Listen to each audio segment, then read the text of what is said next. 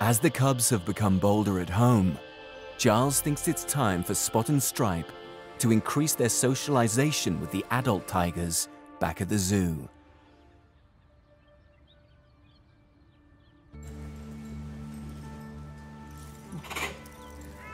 At the main tiger compound, Giles and his team are full-time carers for 10 adult tigers, and Spot and Stripe have been gradually exposed to them. Ah, good boy. Good boy. Good boy. Seeing the adult tigers through the glass is one thing, but their next big milestone is to socialize and meet one of the adults in the open air. It's scary in here. There's going to be lots and lots of interesting smells in here with all the other tigers. You know, like the big guys come through here on a regular basis, and it's much, much more of a sensory stimulation for them in here in terms of the smell than just being around the front of the glass. Like the big tigers never go around that side, so. Get used to walking around here, boys. In just over a month, the cubs will be too big to live at home. And they need to be accepted by the adults for them to live here full-time.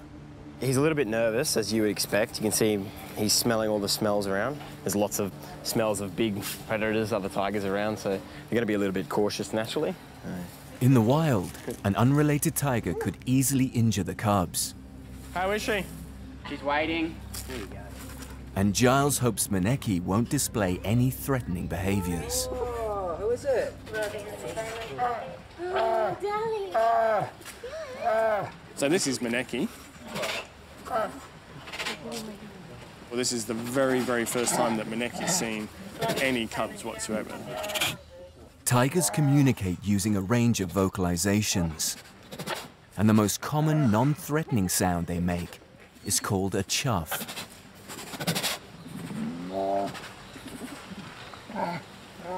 Chuffing is reassuring. So they're chuffing at her, they're chuffing at each other. So it's a reassuring type of noise, but it's also a way of greeting, so that she speaks your language, not like Ruby. Tigers are one of the few cats in the world to communicate in this way. These guys are very inquisitive, so their facial expression with their ears is exactly that. Now he's being a bit submissive for the fact that he's putting his ears slightly back, he's getting down low. So that's just being a little bit unsure, if you like. Whereas Maneki, you can see how relaxed she is. She's sat there, she's fairly happy. So Stripe is getting a little bit close. He's being cautious in the way in which he approaches. Good boy. You're brave. Yeah. Look at his face. He's very, very cautious. Like, he wants to go up a bit closer, but he's also a little nervous, but that's to be expected. Like, look at the size of her in comparison to him. So, and she's reacting a little. She doesn't want to be surprised.